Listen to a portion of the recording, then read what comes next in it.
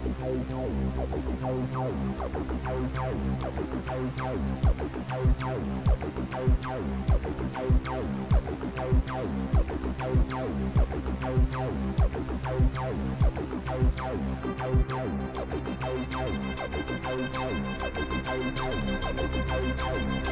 is OffPlanet Radio.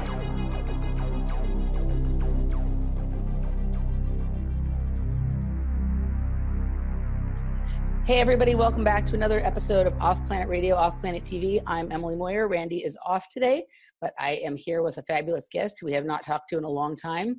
And he's here, not fresh off of, but off of his recent tour and covering a lot of interesting current topics. We're going to talk about 5G. We're going to talk about Jeffrey Epstein, QAnon nonsense, and the current state of freedom in the United States and around the world. So my favorite meditative belligerent, Derrick Broze, welcome back to OffPlanet Radio. How you doing?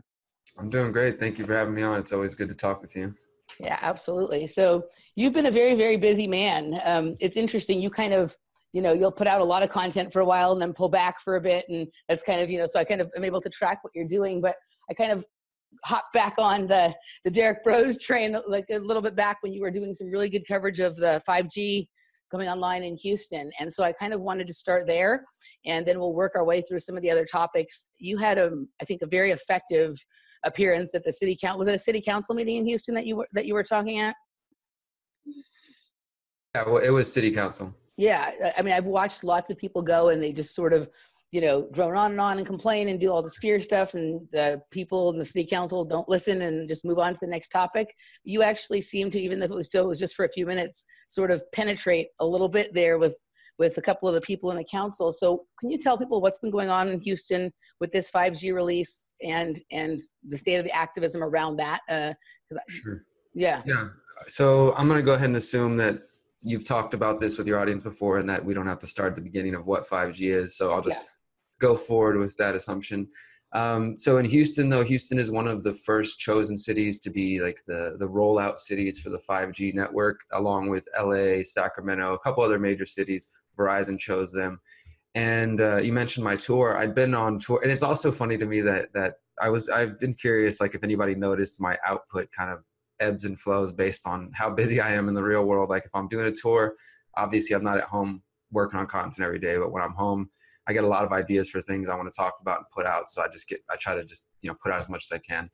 But when I came home from the tour, I started to think like, what can I do here in Houston, which is where I live? How can I get back involved locally? What are the issues going on? And it just, the universe worked out the way it does. And I happened to get home from tour the same, like I think 2 days before the city of Houston, the mayor and the head of Verizon were having a press conference announcing the world's first 5G customer. And they had this big press conference, and they, here's a tip for any activists out there: go to your city websites and look up on the press section. And there's usually a section where you can sign up to get emails about city council, about the police, about fire department, about any city department you want. And there's a lot of interesting information that might be helpful for different things. So I get the details on where the mayor is going to be at and what his schedule is and things like that. And so I saw that there was this press event going on announcing the first 5G customer, and decided, well, you know what? I keep hearing people talk about 5G. I've looked into it a little bit, but I hadn't to the extent that I have now. This was back in end of September, early October. And I went to this event, and it was like most of my experiences here in the city doing journalism, going to police press conferences and to city council press conferences. It's all a show. I mean, there's really no other way to put it. It's a show that, like, I'm in there with my, little DSLR camera, and they've got this big fancy equipment and, all their devices, and they're broadcasting from big corporate companies, and none of them ask any questions. It's generally like the mayor or the police chief will go up there and they'll announce, well, we had this many arrests this week, or the mayor, cut a ribbon at this new library, or just whatever fluff piece is going on this week. And then everybody poses for pictures and, yada, yada, yada. So that's kind of what this thing was like. I go there and we're inside this young couple's house, and they are the ideal smart house. I mean, like, they had every smart device you can think of in their house. They had just bought it because they knew they were about to get 5G. So they wanted to make sure their whole house was outfitted with, Alexa, Google Home, this, all the listening devices and watching devices.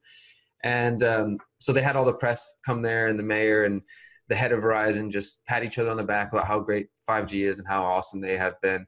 And while I was there, I was able to talk to the couple and say, hey, you know, I do journalism here in the city. If you've never heard about health or privacy concerns, here's my card, you know, reach out to me. They haven't reached out so far, but hopefully they will at some point.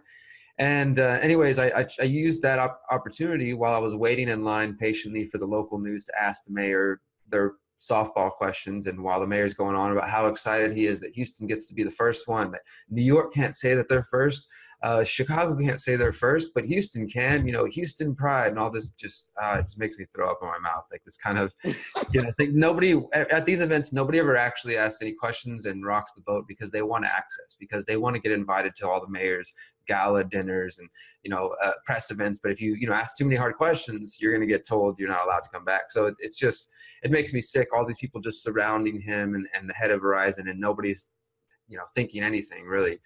And I use that as an opportunity to ask him ask both of them about the health concerns and the privacy concerns. And both of them claimed to have no knowledge of either. Mm-hmm. And that was kind of the beginning. Those videos started to get attention. And I realized, well, I haven't been to Houston City Council in a while. It's kind of one of my favorite ways to harass or to interrogate the status in charge of the city. Because just to make it clear to anybody who's seen the videos, I don't go there with any expectation that they're actually going to hear me out. And all of a sudden there's going to be a vote and, you know, 5G or whatever topic. I've gone in the past about police brutality, fluoride, stingray surveillance.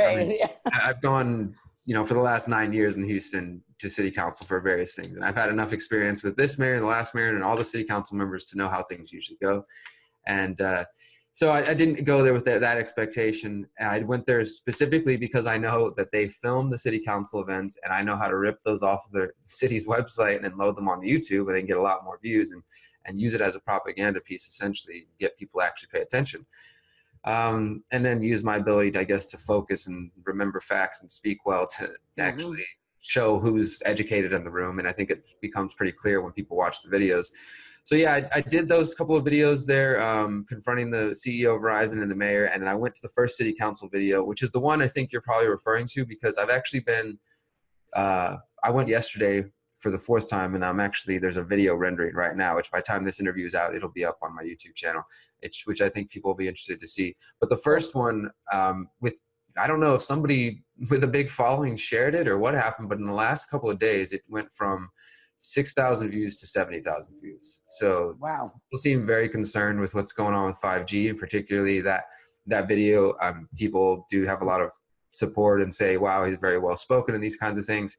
And I want to say this too, other people in some of the comments, and I've got this over the years for a variety of things. There's people saying, well, maybe they would have taken him more seriously if he didn't wear shorts. Because if you notice in the video, I was wearing shorts. Like, honestly, I sort of did that. I did it because that's what I was wearing at the time. But at the same time, I was conscious of like, well, should I change or do this? And I'm like, no, you know what I mean? Like where I live a 15, 20-minute bike ride from downtown. Like I can see downtown from my house.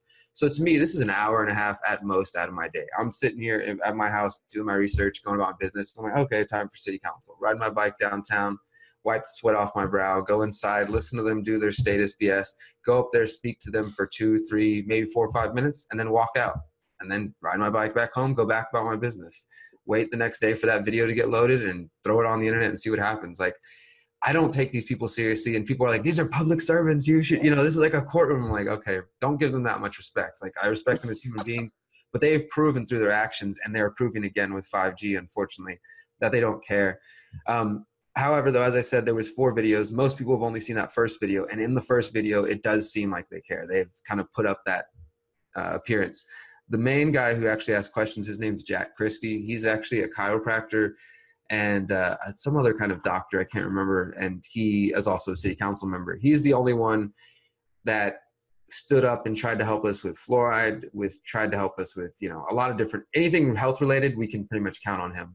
Like whenever the Andrew Wakefield and Del Bigtree were screening their documentary Vaxxed a couple of years ago, and they had a screening in Houston. Jack Christie, that same council member, he actually came to the screening, and I did an interview with him on one of my YouTube channels that you can see. And he's, you know, he's against vaccinations, or at least he's like, hey, we need to slow down the schedule and you know, not just rush forward. And obviously, as you can expect, that got him a lot of shit locally from, you know, all kinds of people. So but when it comes to health, generally he'll stand up and say something. Now on other issues, he's not so good. That's kind of how they tend to be. But I knew that he would at least say something, and he gave me an opportunity by asking a question, because some of the people I've noticed in the comments, they've maybe never been to a city council meeting, but generally, they only give you you have to sign up for 1 minute, 2 minutes, or 3 minutes. And they're very quick about like, all right, your time's up. They'll ring a little bell, or they'll just tell you.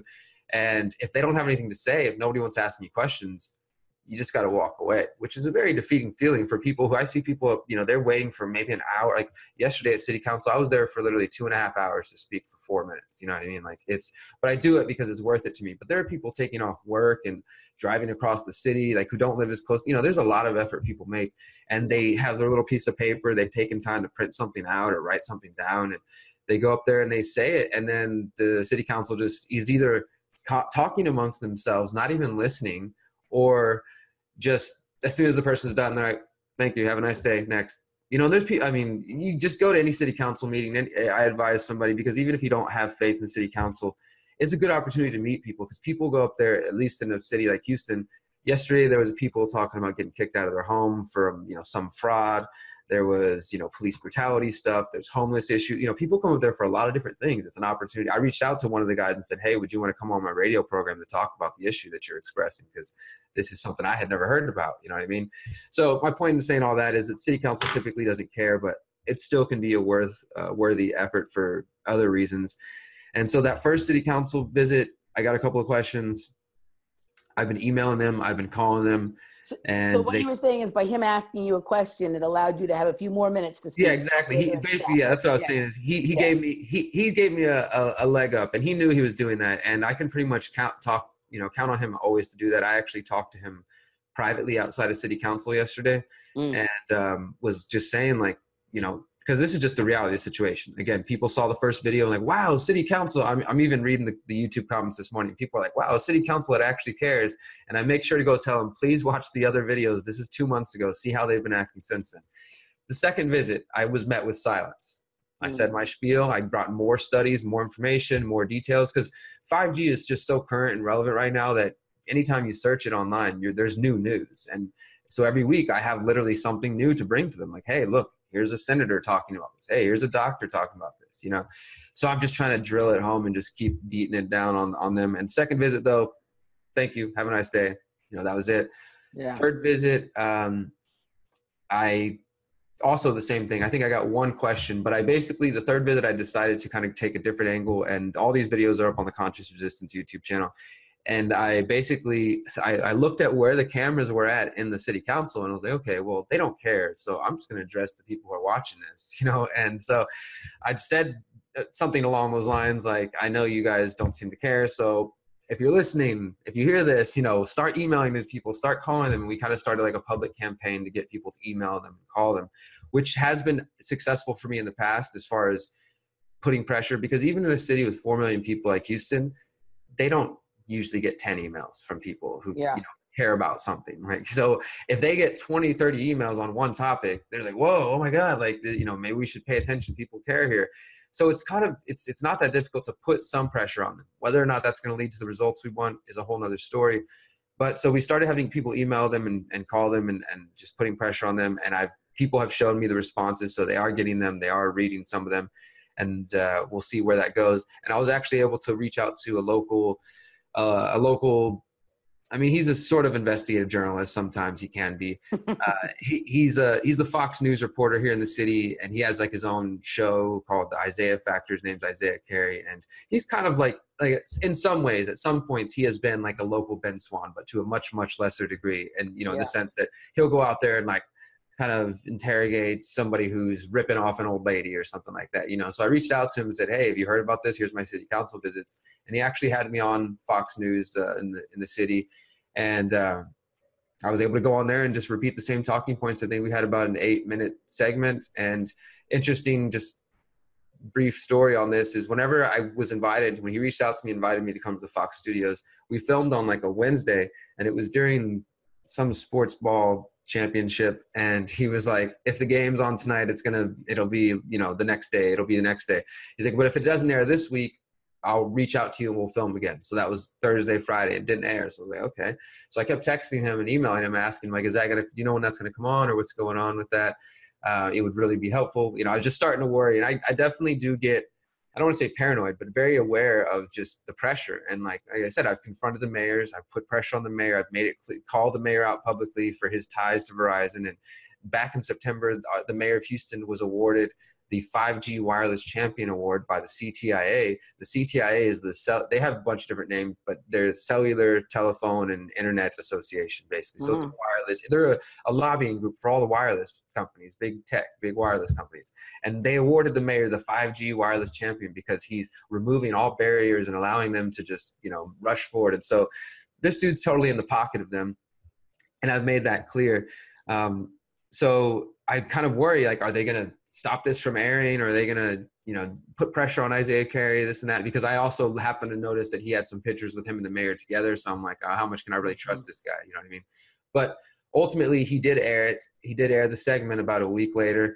And thankfully I had a friend, I don't own a TV, but I had a friend who does have TV, DVR it.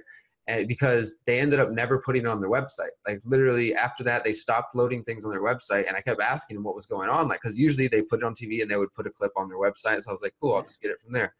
However, for some reason, the day I was on, they stopped loading clips for a few days. And then when they started loading clips again, they literally skipped the day I was on. Of course. They just kept all the other clips. Well, so it never, because that is the big issue, right? And it's like so easy for people to say, well, it's just a coincidence. Their stuff was down, it's not you. No, it's that people don't realize this is the issue.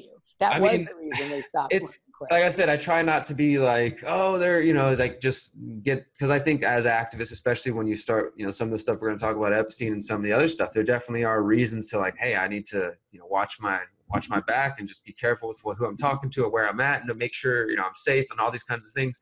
But I do think some people can get a little egocentric and think like they're after me and this and that. So I try to like, well, that's serious. That's the reason your great strength, Derrick, is that, if you were on there and making 5G people look like people who are against 5G look paranoid and crazy, you wouldn't be effective. The reason you are effective is because you're able to hold your emotions and just have, I know that privately you do have emotions about these things and you don't like them, but why you're effective is because of that, your ability to just get up there and sort of be zen with it and just talk about it and not look crazy and not even seem like you're too much, largely because you don't participate in the political system. You are just a conscious observer, and so you're able to speak from that spot. And I've actually taken a lot of cues from you on that. And I find I'm able to have much more now that I don't care about politics anymore. And I've removed myself from it and I'm just observing it. It's very easy and obvious to see what's going on and to be able to speak more rationally with people about it. And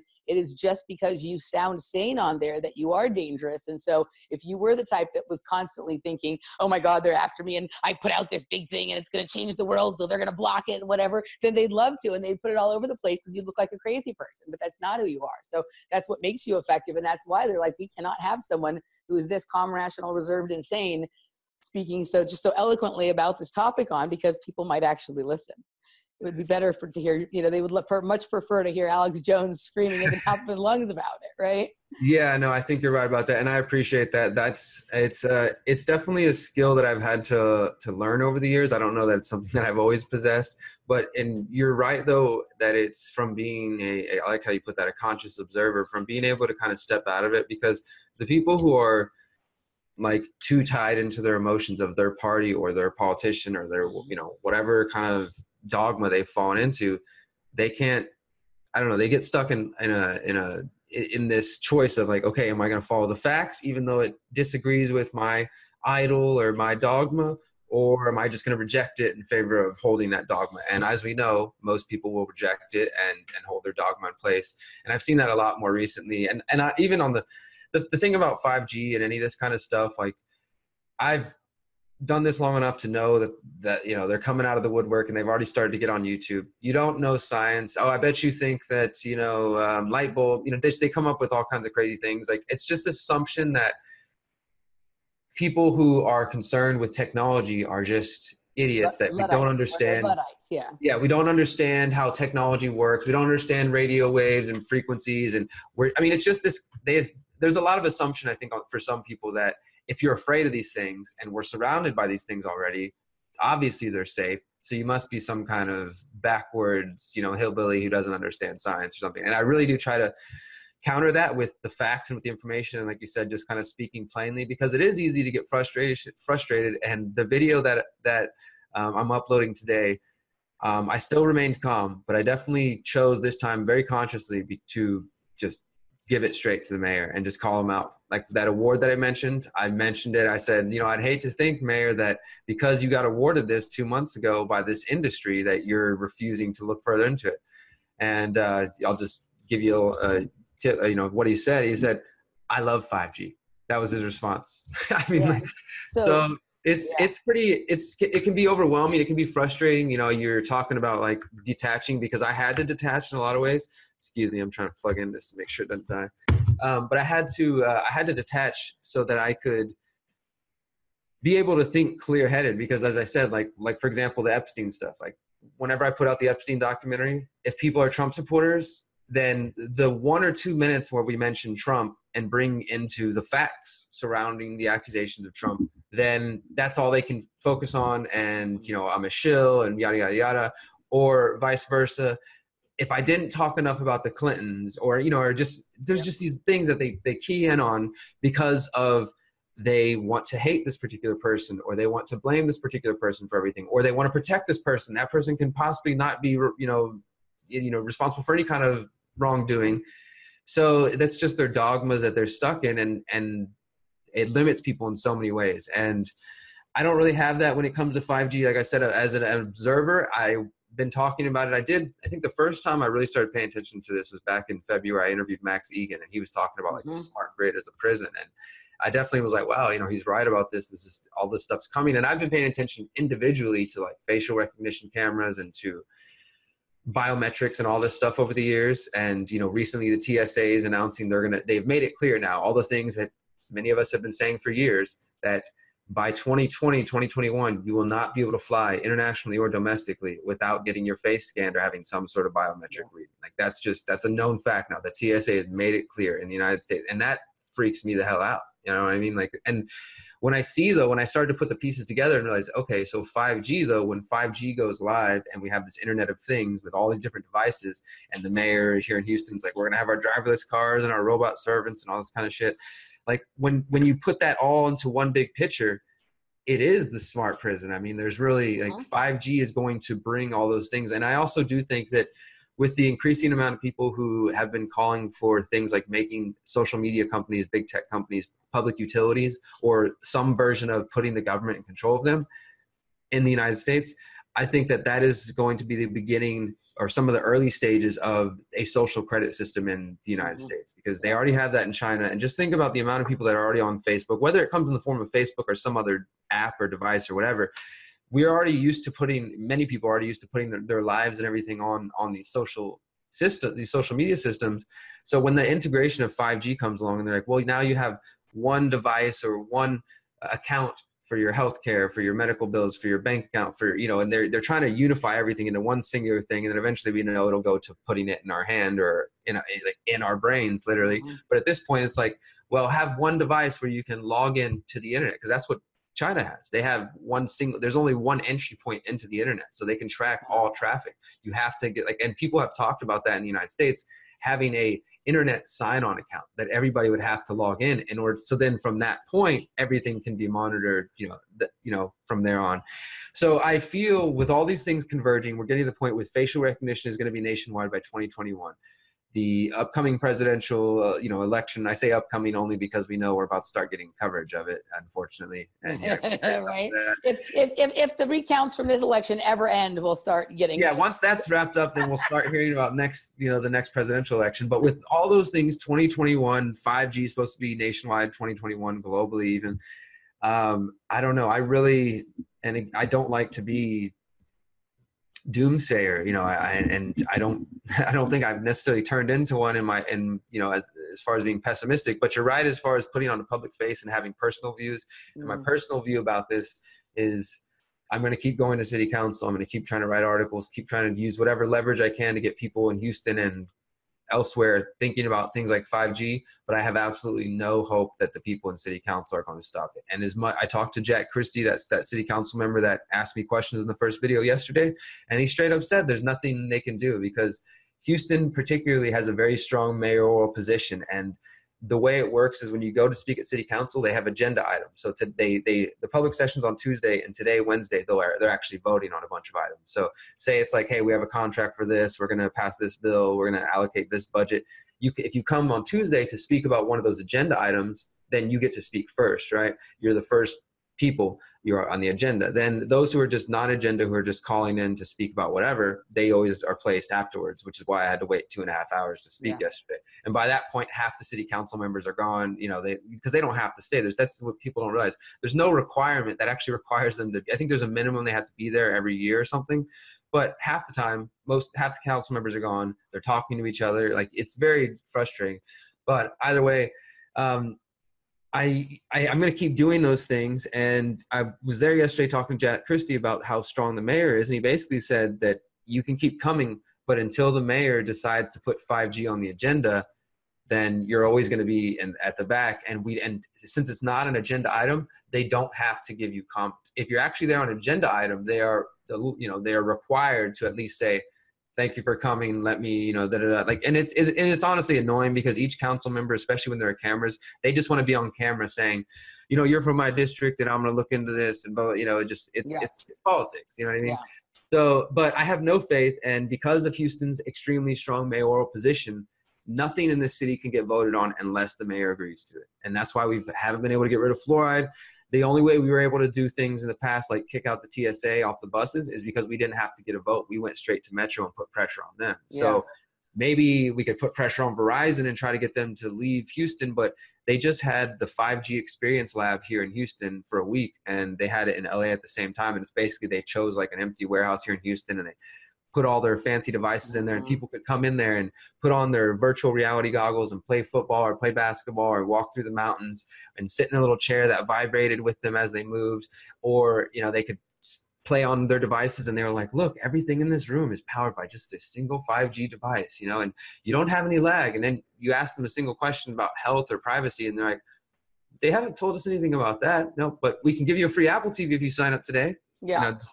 That's all they know is like, And so I don't have any faith that it's going to happen, that we'll be able to, I don't want to say no faith. I'm still trying. Obviously I wouldn't be trying if I didn't think there was some way, but I don't think it's going to come through city council, or at least not without an immense amount of pressure. So if anybody's seeing this and is concerned, even if you're not from Houston, you can send an email, you can make a phone call, because it still puts pressure on them. And what you've been telling people is, if Houston, the 4th largest city in the country, can even say, hold on, let's stop, let's put the brakes for a moment, let's, because they never did a public health assessment. There was never a public comment period. There was never a vote. There was never any time for the people of Houston to say, these are my concerns. This is what, you know what I mean? The mayor literally just went and signed some deal with the head of Verizon, and that's what's going on. And now they're calling him the 5G champion of the, wireless champion. But if people care, send some emails, send some phone calls. I'll send you the link to that. I actually wrote up a little brief template because I try to make it as easy as possible, because I know how some people can be. And again, just express your concerns, whatever they may be. That can help us in some ways. I don't know that they'll ever stop it through a vote, but perhaps we can at least put enough pressure on them that when the next election comes, this becomes an issue, that people remember how they acted about 5G. That's the other thing too, is I'm just trying to document this on the record, that these people have been made aware that there are health concerns and privacy concerns. And if people get sick or we lose our privacy, then maybe in the future there'll be a class action lawsuit against them. So let me throw something at you, which I was thinking of. Usually I would let something like this sort of go more on a health podcast, but I haven't done many of those lately. A couple things. First of all, so, I live in Los Angeles, so this 5G thing has been going on, here too. I actually think that it's been online for quite some time, and they're now telling people about it. But you're all about finding personal solutions to these problems, right? Like what we can do as individuals. And I'm going to throw a wild one at you here. So I was playing with this theory for a long time because I'm really into health and nutrition. And last year I made a series of videos on the idea of sugar as programmable matter. And it kind of started me down a line of thinking about stuff. And one of the things I look for, I do subscribe somewhat on a limited, because I think it's kind of a combination of things. I do subscribe to the possibility that we are living in a simulation on a certain level. And so I look for, I haven't ruled that out either. I look for synchronicities and codes and things like that, right? And 5G, you know, another thing that they refer to as G's is grams of sugar, right? Or grams of what you eat. And so I had this like idea in my head that like, oh, 5G, it like would somehow affect people who had more than 5 grams of available sugar in their body, right? In a different way than others. And think about how much there's sugar in everything now, right? Like there's just so much, an immense amount of sugar in everything. And you know, if you look at what sugar does, it's similar, it's crystalline and cubic in its form. It's, you know, changes the behavior of people who consume it, right? It can hold information because of its structure. And so that was the basis of my videos. But I started to think, well, maybe a personal solution to this is, because I don't eat sugar, is to reduce your sugar consumption to a point where you're not affected by certain frequencies, right? So this was an idea I was playing with and mentioned.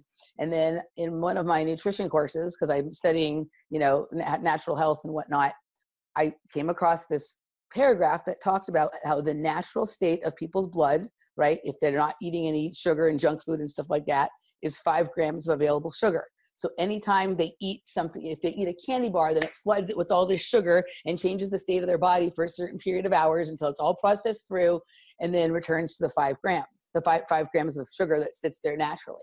So wouldn't that be a brilliant coding of the matrix or the simulation, right? So a personal solution to this may be to not eat sugar.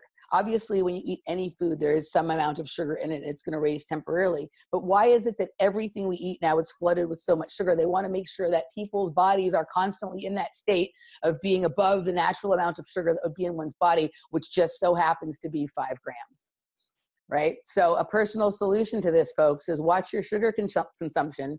Obviously, also be aware of, you know, things that heavy metals in the body and be doing things to chelate and get rid of that.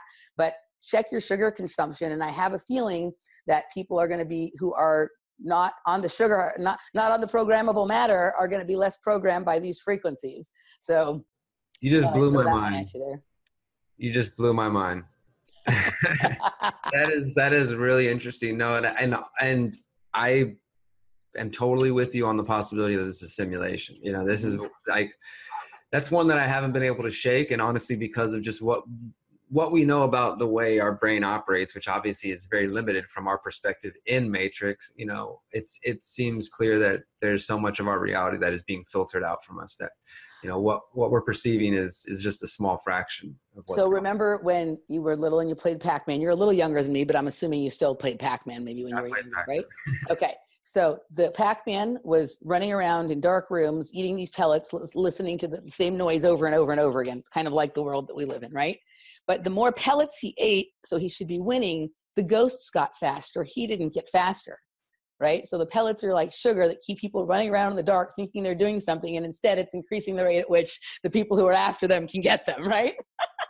Yeah, I mean, I think that you've definitely gone down a rabbit hole there that I haven't. I like that though. Like you said, the like kind of resting phase of a human is 5 grams of sugar, like for the body to have access to at any point. Like that's, yeah. I mean, honestly, I do think that, and this is an area that I'm aware of in other areas, but as far as 5G, I haven't taken the time to go down those layers, because, you know, what I've tried to do with 5G is get people to even think about it and look at it. And as you know, like there's so many things that we can't even get people to, like, they don't want to believe that their cell phones or any of this stuff could be causing harm to them, right? So if I start off with, you know, this is a part of HARP and they're probably frying your cells from within inside of you, and they're activating the water inside your body to slowly boil you as a population control method, or, you know, something along those lines, which again, I haven't ruled those possibilities out. Knowing everything else I know, it kind of makes sense, right? Yeah. But I try not to start on that foot, especially with normies, you know what I mean? Like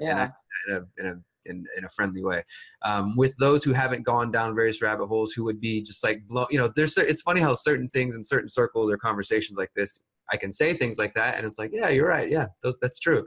And other people would just be like, this guy is nuts, you know what I mean? So I've tried to take the route of, with 5G, starting super basic with people of what this issue is. And I think for some people who are a little bit who already know what the real deal is, when they don't see me telling city council, stop trying to kill us, or, you know, why are you trying to fry our brains?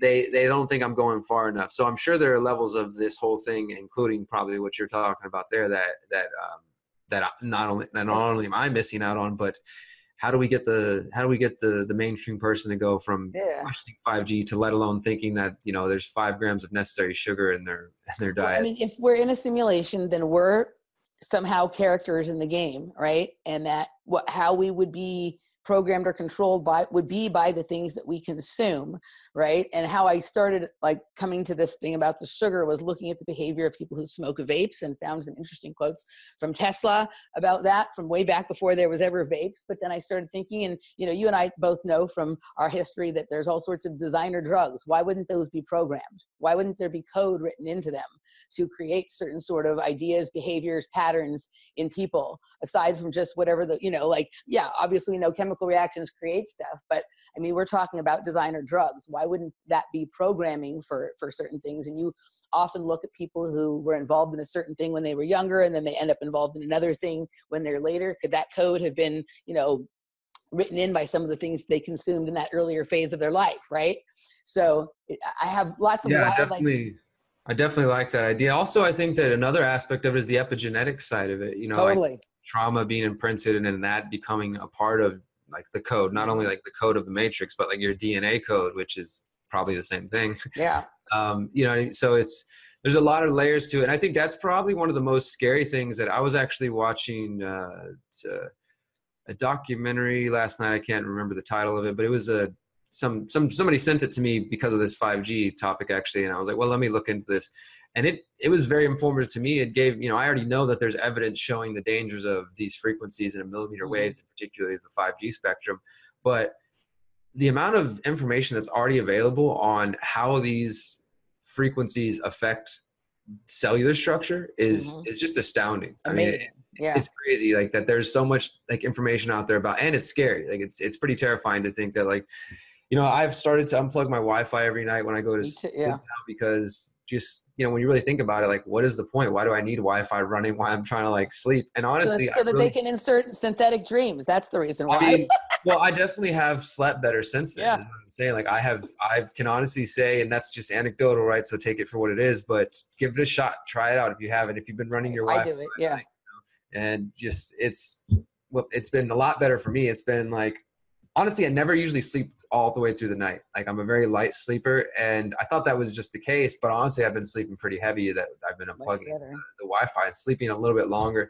Usually it's just like, I'm in this state of like half awake, half asleep, where like, you know, I can hear my cat meowing outside. So I got to go get up and, you know, I'm just constantly getting up. But so anyways, my point is, it's really astounding when you really see how much information is out there about how,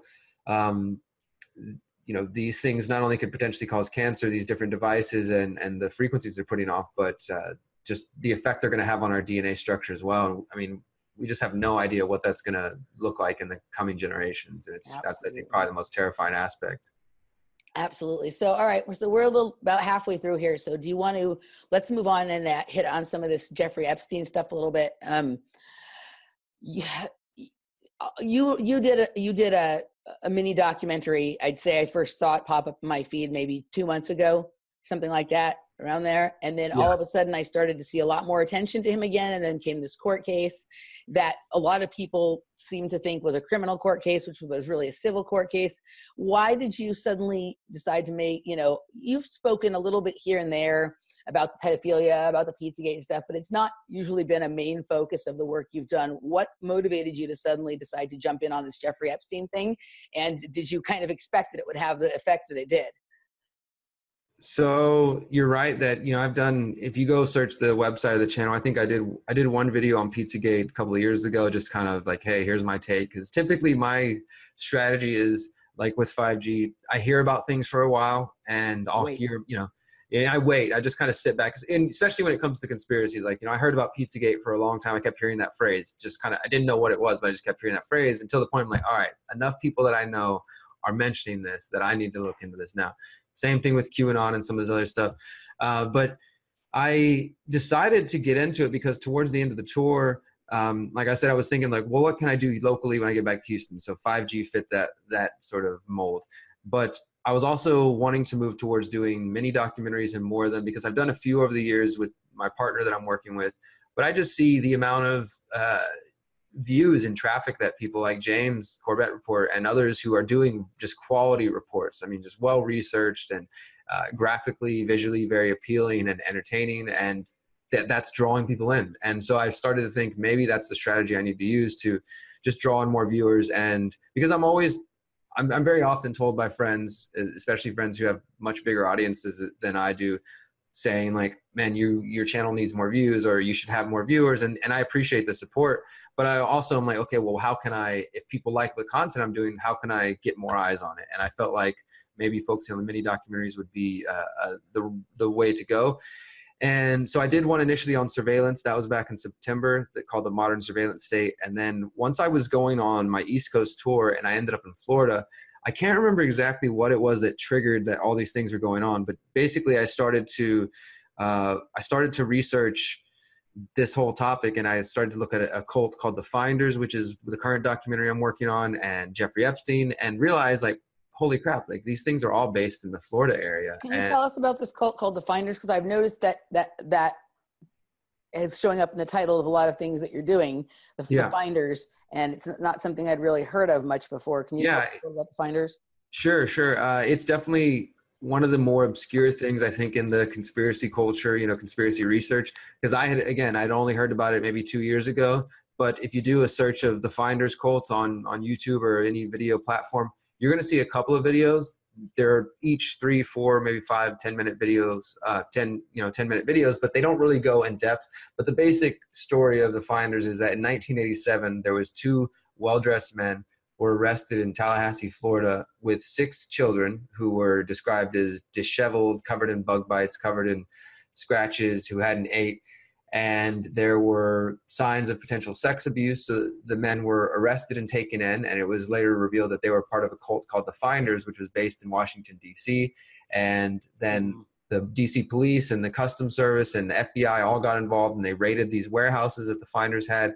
There was reports of pictures of naked kids. They had high-tech equipment. Like, this is 87, so they had broadband internet back then. They were using email back then. They were using the earliest versions of it, and they had maps of different locations around the world.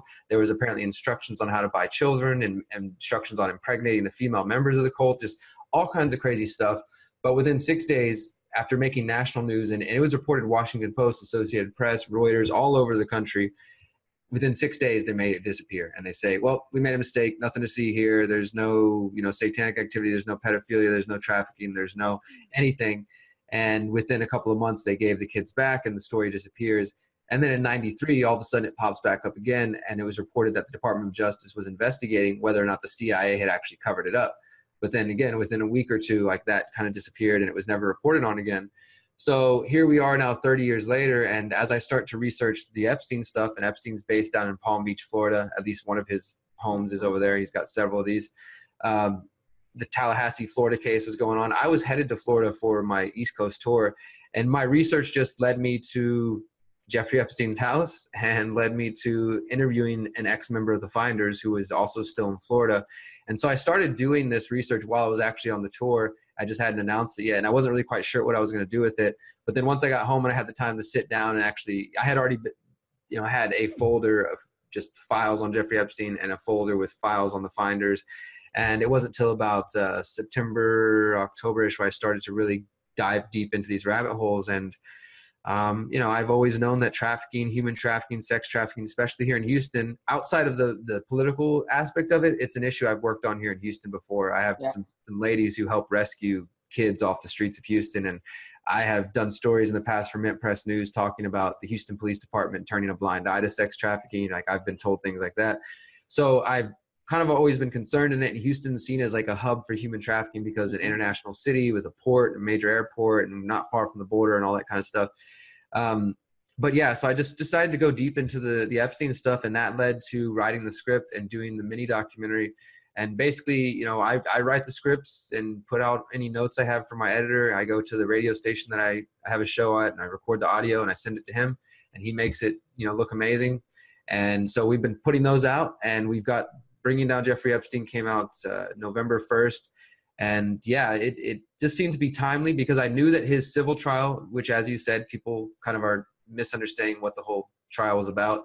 I knew that it was coming up in early December. So I decided to put this documentary out in November. I didn't really think it was I don't know, I was hopeful, and it's definitely still growing even now. Like right lately, just like I was saying with the 5G video and Jeffrey Epstein are kind of racing on my channel to see what's going to get more views, but they're both headed towards 100,000 views, which makes me very happy because I want to expose both of these topics, and I want to expose this man. And the documentary is called Bringing Down Jeffrey Epstein because that's my goal. Like, and I think it should be the goal of all journalists who are focused on this. And Bradley Edwards, who's the attorney, like there's a lot of good people who are actually trying to fight to expose this. And there's also a lot of corrupt people who helped him, and so these people are still in power, so that's what we wanted to focus on in the documentary. And I think that we've done a good job so far. And thankfully it just kind of timed out where there was the Miami Herald report and just several things going on in the trial. So his name has been in the news and in the search engine. So it's sending a lot of traffic towards our documentary. My mind is doing wild things as you talk about this, and I don't know that I can do justice to all the thoughts that are going on in my mind. Sometimes it takes me a while to say, but have you, as you're continuing to look into this and hear things, really keep your eyes peeled for the connection between the sex trafficking and this kind of stuff and the pedophilia and its connection to the to think programs like MK Ultra and mind control? Right? Because they're very connected. I don't know if you're familiar with what's been going on with the whole case with the gymnasts, with the Larry Nassar thing, and everybody's looking at this strictly as a sexual abuse and pedophilia thing, which it is, and that shouldn't be discounted. But part of the reason why this is so buried is because of our own government's investment in mind control programs and sexual abuse being a huge part of that. And as you're talking about this, my mind went to Julian Assange, right, who also grew up in a cult in Australia, and who has, there's a lot of evidence that he was part of whatever Australia or, the MK Ultra stuff is international. It isn't just an American thing, that he's been part of that. And then he is at the forefront of an organization that does a lot of tremendous good work. And I think what they put out for the most part is proven to be largely true, but there does seem to be certain sort of agenda behind it. And that is where the emails that led to this thing about Pizzagate came from. Right. And so, the person who is putting out a lot of this information has a background where he was raised in a pedophilia sex cult kind of thing himself. Right. And so I'm just all of this weird, there's so much weird stuff that sort of collects around this issue of human trafficking and pedophilia and all this stuff. And, Florida is also the hub of where we get a lot of these. I mean, half of these, weird shooters and things like that come from Broward County, Florida, or different areas in Florida. Lots of people, our show focuses a lot on mind control and issues, and lots of people who have backgrounds in that come from Florida. So, it wouldn't surprise me if you found some connections with that kind of thing to that as well. And the way you're talking about there being a warehouse with all this high-tech equipment, way back in the 80s, well, in those kinds of programs, that's where those technologies were first being, used and experimented in. So my mind's kind of, I don't know that I spoke clearly about all the things going on. No, you made all the good points. Yeah.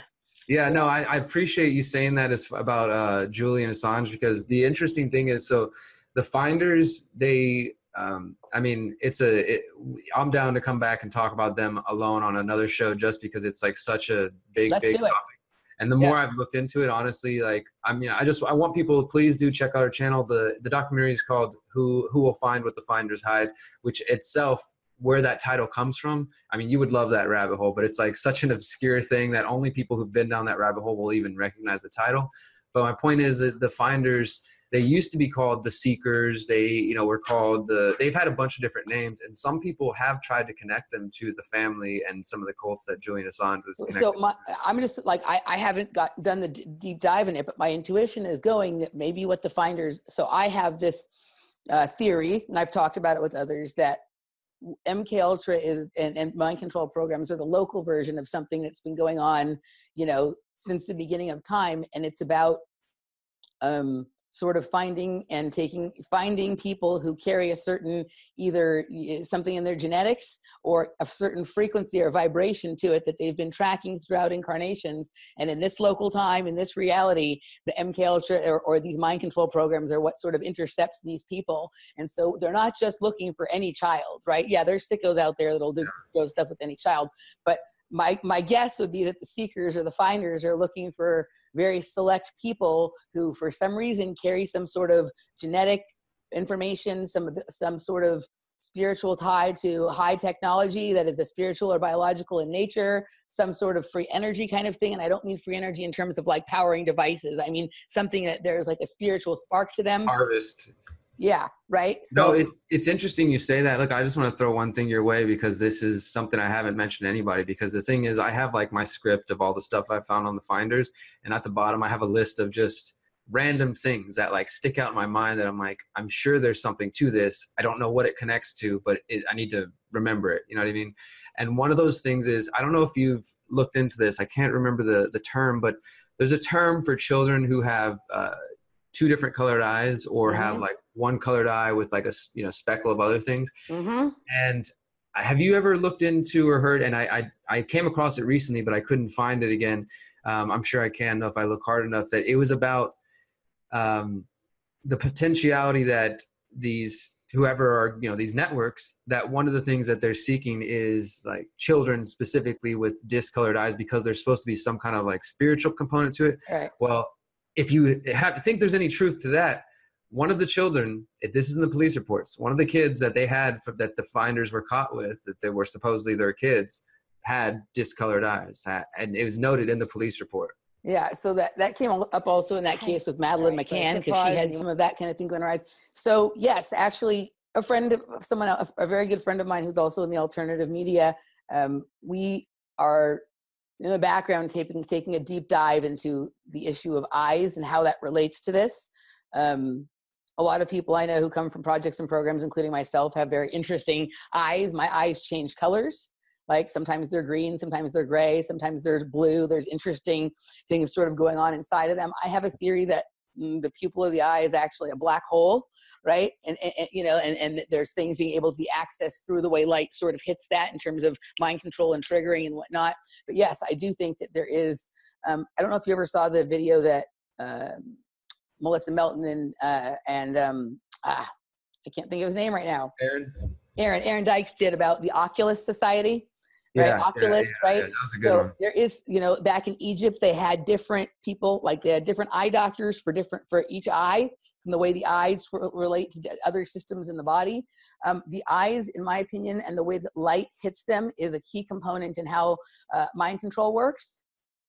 Light spectrum control technologies, the connection, there are colors outside of the spectrum that we normally see that have a lot of information attached to them, and people's ability. I have to tell you something then, because I'm just going to tell you where the name comes from, because I think you'll appreciate it, because it's related to MK Ultra. It's absolutely related to MK Ultra. These are not only trauma-based like mind control programs, but like you're saying, the light. And I'll definitely explain this in a future interview we do about just the finders, much deeper. But the gist of it is that videos that were posted anonymously online, which people have tried to connect to, like, I don't know if you went down that Elsa Gate rabbit hole about these like Disney movies, found with like weird stuff in them. But these certain videos that got posted anonymously online, for one, these videos were unlisted on a YouTube channel, right? The name of the YouTube channel was Stuart Silverstone, who is one of the finders, who is the name of one of the finders, who is referenced in these old articles and who is apparently still a member of the finders. Underneath the YouTube videos were ciphers. And when people figured out the ciphers, they led to another video, led to another video, led to another video, yada, yada, yada, about 5 or 6 videos. The videos themselves are flashing lights, messages. They look exactly like what we would expect at MK Ultra. And honestly, I don't watch the whole thing when I went down the rabbit hole. And most people are saying, hey, like, I'm feeling weird about this. And maybe that's just whatever. But, you want to be safe, right? Because you don't know what like you said, what our eyes are taking in and what our brains are taking in. You want to be careful. And so they're saying, it says something like, Little Mermaid is your trigger. Blue is your trigger. Yep. Yellow, and like, just so people have followed them, and it ends the final, these lead from one cipher to another video to a tweet to this, kind of like the cicada stuff from years ago. Yep. And the final tweet, the final message says, "Who will find what the finders hide?" Yep. So this is somebody either from within the finders or some massive troll. It doesn't seem like a troll to me though, because it's so obscure and there's only a few people who even have been down this rabbit hole. But some of us, those who are kind of have, oh wow, we all ended up here, have kind of speculated that potentially this could be somebody from the finders trying to leak information, or a victim of the finders. But it does seem for sure that they are still active in some think about it. If our DNA is like a computer storage device, right? And somebody, if we're in a simulation or if we're in some weird kind of removed piece of time where something as funny is going on and they're trying to hide information inside, like maybe there's information about something hidden inside of our DNA and they're looking for it inside of the different people, inside of people, right? And like certain kind of frequency, whether it be sound or light, and I have a lot of things to say about sound and light frequencies because of things I experienced as a child, and then my involvement with dance music and what I think is partly going on there. Yeah, I do think I'm having an interesting thing going on where I've been with a friend looking into certain ancient spiritual texts and observing the sort of visuals I have on the back of my eyelids when they're read to me. And what is being shown to me is a display of very high spiritual kind of technology that I intuitively understand, but that I don't have language for. And it all is based around light photons hitting things, right? And so, Derrick, we're going to have to come back and just do, a huge interview just about this, where we can just get as weird as we want to and go down like every crevice of the rabbit hole on this, because, you don't often talk publicly about things this weird, but I know you're a deep guy and I know that your mind works, there's a reason why you and I have been attracted to some of the same things over the course of our life, probably because we're searching for the same kind of answer here. And it really is, all this outer stuff is really a distraction, and it all really is sort of inside, and there's people that know that, and it's hidden within some people. And some of these kids who've been involved in projects and programs, when they are able to kind of come over on the other side, they do have something really interesting to share, you know what I mean? And it's by people like you and I coming together and having these conversations that we're actually going to, I think, get somewhere with this. This is the really interesting part of the work. Yeah, absolutely. And you're right about that there are conversations that I have at city council. There are conversations I have on camera, and then there are the kind of conversations like sitting around talking with people or something like this, where I feel a little bit more open to speak about things. Because when if there's an article I'm putting out, something that's meant for a mainstream audience, I don't go down to these kind of levels. Like I said earlier, it's like I'm having trouble even getting people to pay attention to the things that are right in front of them, let alone looking at those more esoteric levels. But we're talking about specks in people's eyeballs. I love to go down those rabbit holes though, whenever the opportunity arises. And I'm down to come back again and talk for, another time and get further into it. Is there anything else you wanted me to focus on? Well, I just, before we go, cause we're winding up here. I just, it's been about 1.5 years since we last talked, and you last time I talked to you was when you were on your tour, and then I got to go to one of the events, and you did another tour this year. So you've been out there and sort of gotten to take the temperature of people. And, where do you think people are at? For people who haven't seen you with Derrick before, check out his work. He's a holistic anarchist, and his website is The Conscious Resistance. And I'll let him speak about some of that just before we go in just a minute. But, I think for a lot of us who've been in this for a long time, maybe our idea of what freedom is starting to change from an external thing having related to trying to free ourselves from structures to really an internal thing as far as how we achieve freedom in our own minds. And maybe that's the more important thing to focus on. What is the state? You spoke to people all over the country over the end of the summer. Where are people at? Do you think we are, evolving our ideas of freedom, or do you think people are backsliding? I don't, sometimes it feels like it's not moving forward, so I feel like people are either evolving their idea of it, or they're sort of, like we talked about before, backsliding into, one side or the other, or trying to, go for small victories because they've given up on the big victory, or, whatever. So, I think that there's some of all those things that you just described. for me, obviously at my events, like just because of the way I promote my work, and the tour was called the Liberate Your Mind tour, right? So we visited 52 cities and we volunteered in about half of those. And I was really thankful for that. And some of these events included, you know, we had stops where literally maybe 1 or 2 people showed up in some of the small towns like Kansas. And then some events, 30, 40 people, and everything in between, different backgrounds, ages, races, you know, ethnicities, all those different things. Just such a wide spectrum, which is really interesting and appealing for me. And I love to see, because I don't want to just feel like the people I'm speaking to are coming from one small cross section of society. You know what I mean? Like, I want to reach as many people as possible. And there were definitely some people who I had, not hecklers, but I had some people come to there who were telling me not to worry about things because QAnon's got things in the bag and everything's taken care of. Like, who literally came to my stops and kind of we had a little back and forth, and I'm like, all right, let's have that conversation after my presentation maybe, because they just kept chiming in saying, don't worry, man, the good guys got it, everything's okay. Because I was giving this presentation called the Pyramid of Power that kind of is a deep dive into the, you know, the whole physical situation, but of course focusing on, like you were saying a moment ago, that the solutions outside of just opting out of systems and counter economics and agorism, things we've talked about in the past, but the solutions ultimately are just self-empowerment, like internal fulfillment, and breaking away from these things mentally and spiritually, especially because when all this 5G crap comes live and goes on, and they're literally trying to get into our minds, like if you're not, you know, if you're not the one that's, like, basically what I was telling a lot of people on the tour is, like, this is the most important real estate. You know, this is what they are trying to get in. This is, John Trudell used to say, they're not only mining the planet for its resources, but they're mining our minds for our resources. And so you have to be the one that's going to be in control of that, and know who you are, and be able to reflect and connect with yourself, and just be in control, empower yourself internally. Otherwise, somebody else is going to come in and fill that space.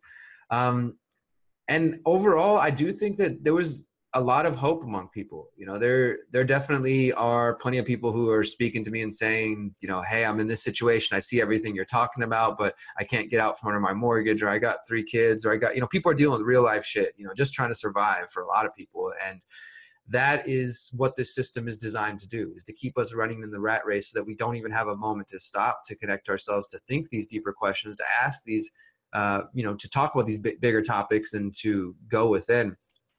So in some ways, there are plenty of people who are, you know, victims of the system that's currently existing. And maybe they try to escape that for a night. So they come to one of our events and they participate in meditation, they volunteer, they hear me give a presentation, and they come. I mean, I had a lot of people just truly open up their hearts to me and say, this is what I'm dealing with. And you'll appreciate this. I mean, on tour, I don't think I've met, outside of prison, I don't think I've met as many former addicts and people who are recovering from suicide. And it really did, just kind of side note here, it really did make me understand the importance of us creating our own support systems. And, you know, I have a video coming out soon about freedom cells as support systems, because, you know, when you get out of prison, when you get off drug addiction or recovery, and whatever way it may be, depression, addiction, various kinds, if you don't have a support system, I mean, it can be very difficult to deal with and process these things. And I met so many people on tour who were like, hey man, I heard you talk about your drug addiction before. I'm 6 weeks clean, or, you know, I just got out from the, you know, and just, I'm talking about over and over again. Or people said, like, I also tried to kill myself. Hey, I also struggle with depression. And that was a big takeaway for me too, just to see how many of us are hurt out there, and are dealing with trauma and are processing this trauma. So I think that that's really where the key is. You know, to me, the Epstein documentary, the Finder stuff, and digging down those rabbit holes in 5G, those are all important and relevant because they're going to affect us in the physical realm. And, you know, that's a part of our healing too, is confronting this darkness that exists in us. But if we only do that without also working on our own stuff and kind of trying to heal our traumas and our wounds, then, you know, as we've talked about before, we're not going to get where we want to go, I don't think. Show people your shirt. Yeah, so the shirt says it all there, yeah. Revolution without healing is a recipe for disaster.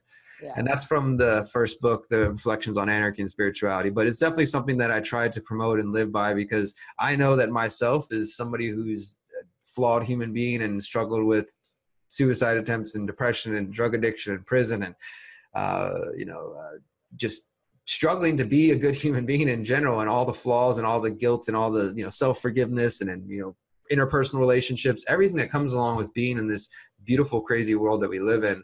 it's a lot, you know, it's a lot. And the more that we can do to help each other and support each other in this world, I think that's going to go a long way to getting us to where we want to be, especially as we face these tumultuous times that I do see coming in the next couple of years. Yeah. Yeah. No, I agree. I mean, it's, you know, it's a lovely thing to try and fix the world outside, but if you haven't done the work on yourself, it's, you know, you usually end up sort of making a bigger mess. It's really important that you start inside, you know what I mean? And that be a continuing process. And if you're not working on it on the inside, you might want to check yourself on what you're doing on the outside, you know? Absolutely.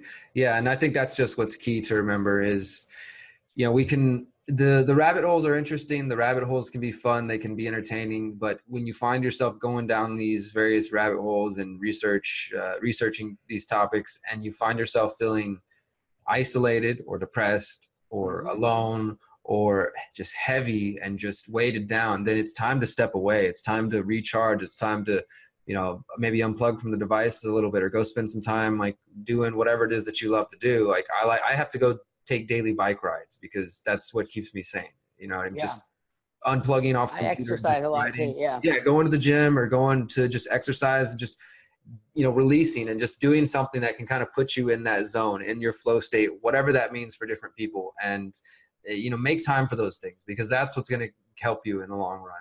And,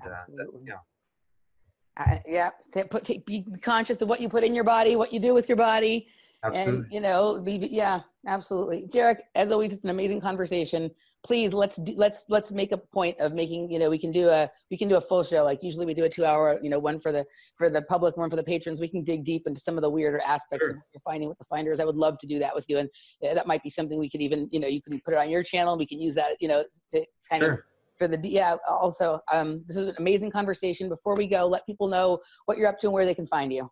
Sure. So theconsciousresistance.com is going to be the place to always find me. One thing I'll say on that is I am still committed at the moment. We'll see if things change, but I'm still committed by January 2019 to no longer posting new content on YouTube, Google, Amazon, Facebook, Twitter, whatever other ones exist out there. All the BS nonsense. Yeah. Yeah. I'm going to use BitChute. I'm going to use Steemit. I'm going to use Minds.com and MeWe. Those are the kind of alternatives I'm focusing on, as well as my own website. I have an email newsletter.